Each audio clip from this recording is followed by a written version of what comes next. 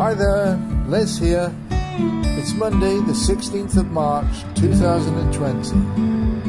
We've had a difficult winter, so this is the first video of the year. It's great to be with you again, and what a beautiful day. Today myself and Anne are riding on the A379 to the Barbican Plymouth.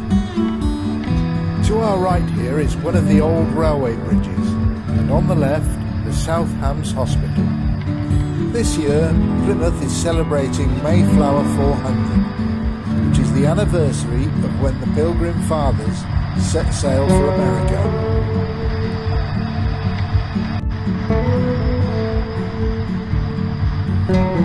The first village we'll pass through is Churchstowe, which has a population of about 600.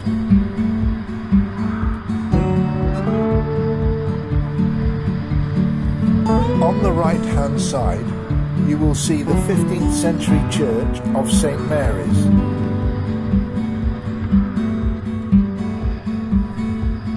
Almost opposite is the 13th century Church House Inn, built as a rest home for Benedictine monks from nearby Buckfast Abbey. The Church House Inn is very popular for its Sunday carveries. We've enjoyed a few family occasions there.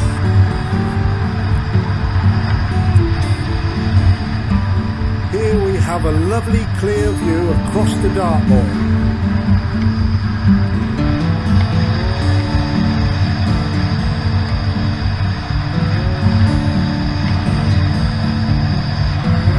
We are now approaching the village of Atherton Gifford, which lies at the head of the estuary of the River Avon, or Orne.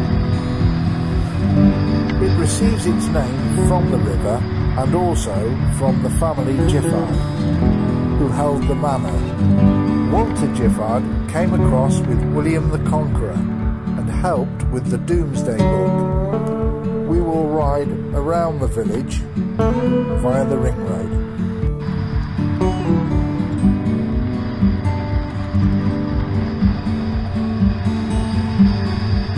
Down to our left is the very quaint hamlet of Ashford.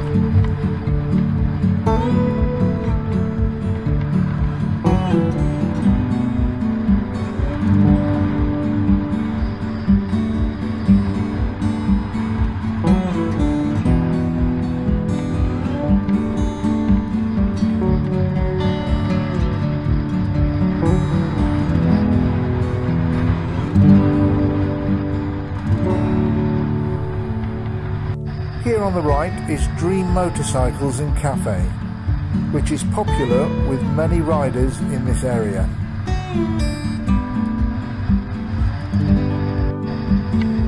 This is Modbury, which is a large village with a population of approximately 1,500 to 2,000. It's also known informally as a market town since 1199. Every May, there is a 10-day celebration of its colourful history, which includes the crowning of a carnival queen and king with a carnival procession. Also a Christmas celebration, which includes the turning on of the Christmas lights. To the left is the White Hart Hotel, and to the right the Exeter Inn. The inn is the oldest pub in the village. Dates back to the 14th century and has been used as a coaching inn since Elizabethan times and by royalists during the Civil War.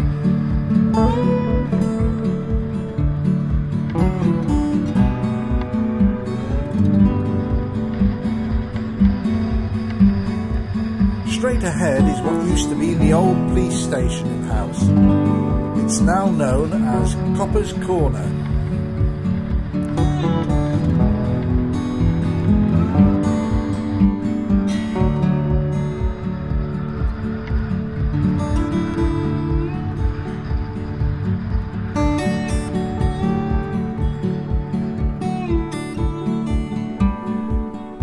To our left is the Fleet Estate, leading to Fleet House, parts of which date back to Elizabethan times.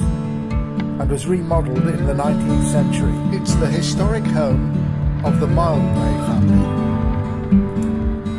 The house was requisitioned during World War II when Freedom Fields Maternity Hospital in Plymouth was bombed.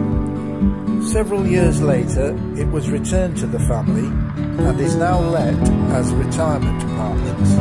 I remember a couple of years ago when a roe deer leapt out in front of us whilst driving along here, just missing our bonnet and windscreen by inches.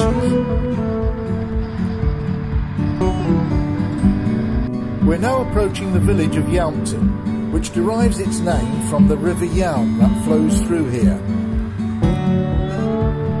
On the left is Old Mother Hubbard's. The cottage is 400 years old. It's said a version of the famous nursery rhyme was written here.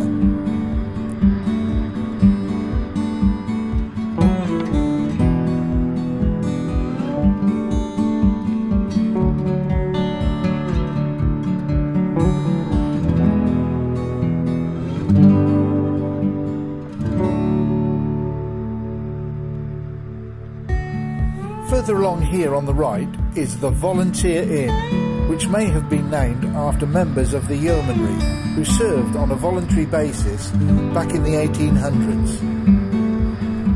There is evidence that it was once a coaching inn, and also stories of ghosts having been seen here. One is that of a soldier who appears at the rear window of an upstairs room.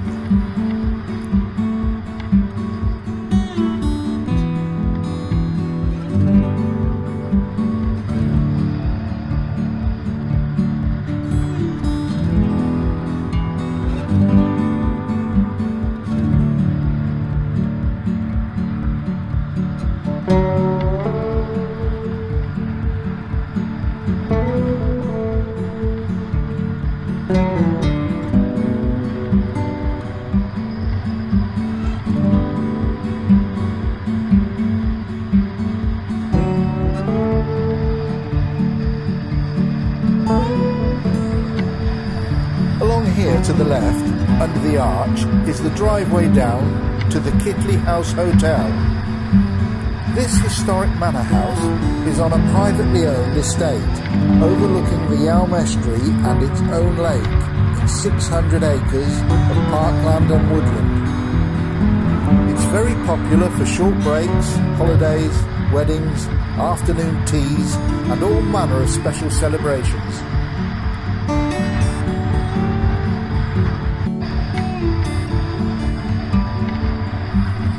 Looks like Anne's reminiscing. This was her journey to art college for 4 years.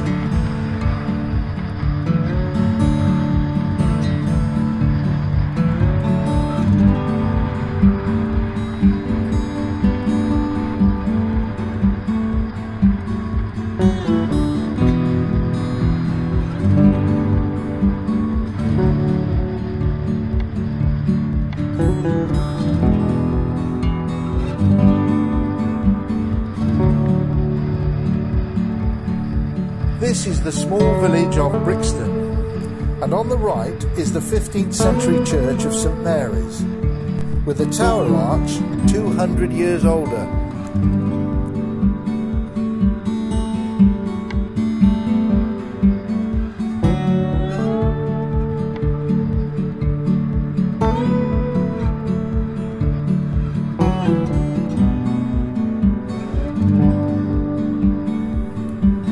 I've been for a few rides this year. I picked up a nail on one occasion and had to replace the rear tyre. Luckily, there was only a few hundred miles of tread remaining.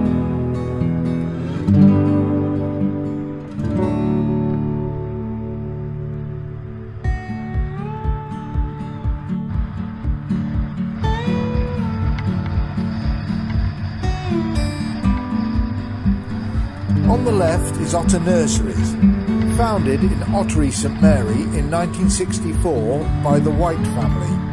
They have 6 branches across the southwest. All their branches have cafes and they serve delicious homemade food.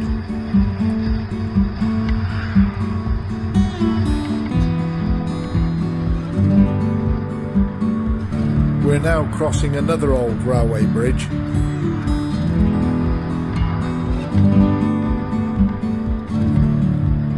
To our left is GT Motorcycles.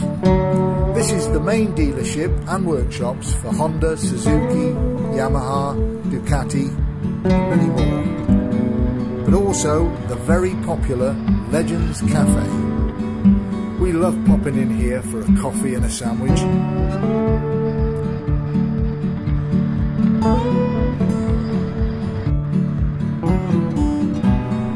We are now approaching the ocean city of Plymouth. We won't travel directly into the city. We will detour round to the area known as the Barbican.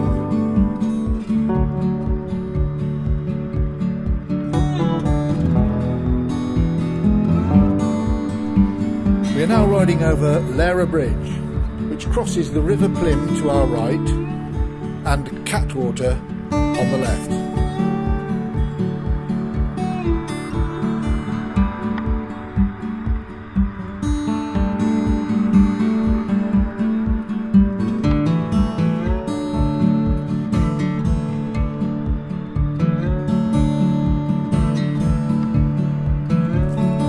Barbican was the name given to the western and northern sides of Sutton Harbour, which was the original harbour of Plymouth. It was one of the few parts of the city to escape the Blitz of World War II. 2 or 3 streets still retain some of the architecture of this historic fishing port.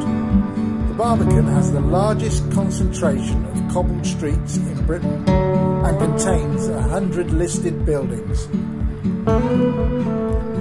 I'm sure you must have heard of the famous Plymouth gin, which has been produced here since 1793. You can arrange a tour of the distillery, and why not? And so we've arrived, and it looks like someone's kindly left us a space.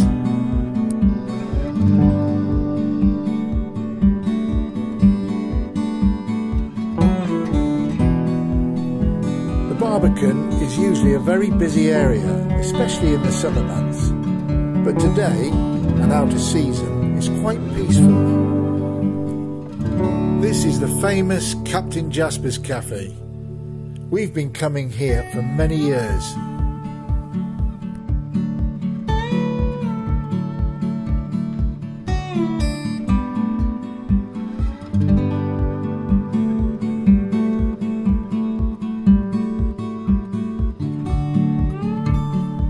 It's still nice to check out the menu before we order.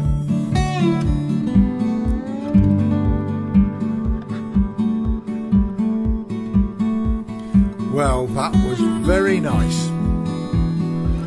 Across the water is the fish market and the National Marine Aquarium.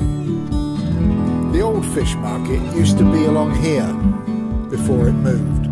Now it's shops and restaurants.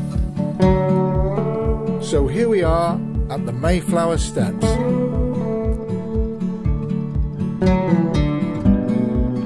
The Pilgrim Fathers left here aboard the Mayflower, crossing the Atlantic to settle in North America on the 6th of September 1620.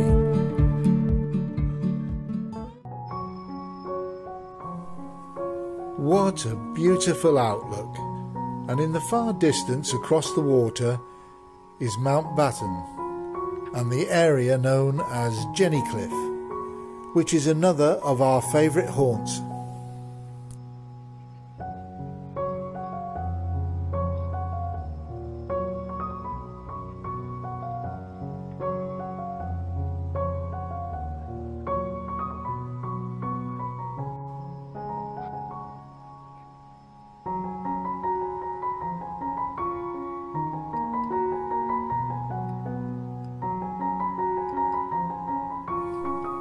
As you can see, the flags of the United States and the Union Jack are flying high today.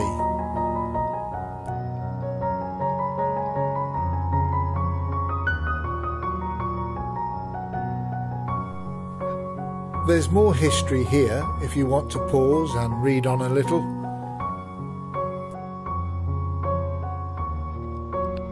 Here's the Leviathan art installation, known locally as the Barbican Prawn. So we're off again and heading around the area known as the Hoe.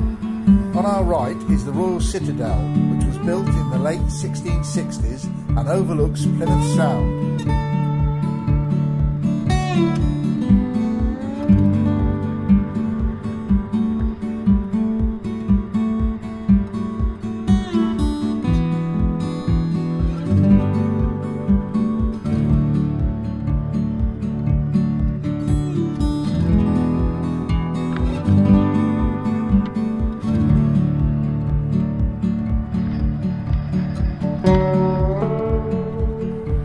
There are a few ships out in the Sound today. Her Majesty's Naval Base, Devonport, is one of the 3 operating bases in the UK for the Royal Navy and is the sole nuclear repair and refuelling facility for the Royal Navy. It's the largest naval base in Western Europe. There's an amazing naval museum in Devonport and it's well worth a visit, and it's free admission. You can also arrange a tour on a decommissioned nuclear submarine, HMS Courageous, which I did last year. It was brilliant. I thoroughly enjoyed it. Over to our left is Drake's Island, named after Sir Francis Drake. The Naval Memorial on the right commemorates British and Commonwealth sailors who lost their lives in the World Wars and have no known graves. And his grandfather, Chief Petty Officer Simon McCarthy, is named here. He lost his life when his ship, HMS Hermes, was sank off the coast of Sri Lanka in 1942. Down to our left is the Tinside Lido, which was built in 1935 and is a wonderful example of the Art Deco style. Now straight ahead is Smeaton's Tower, the original Eddystone Lighthouse, and is one of Plymouth's most iconic attractions. Anne has been up the tower and a friend's daughter was married there. The tower is currently being repainted.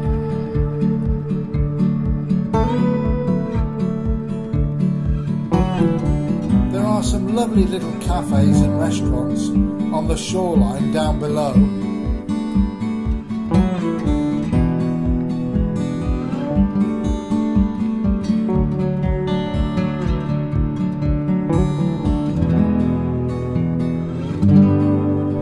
To our right is the Belvedere Summer House, built in 1891 in the classical style.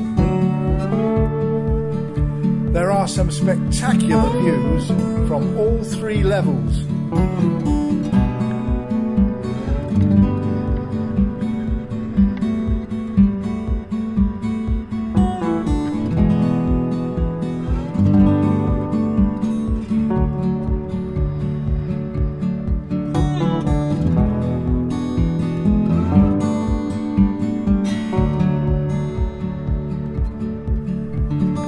Now we'll leave the Hoe and head for home.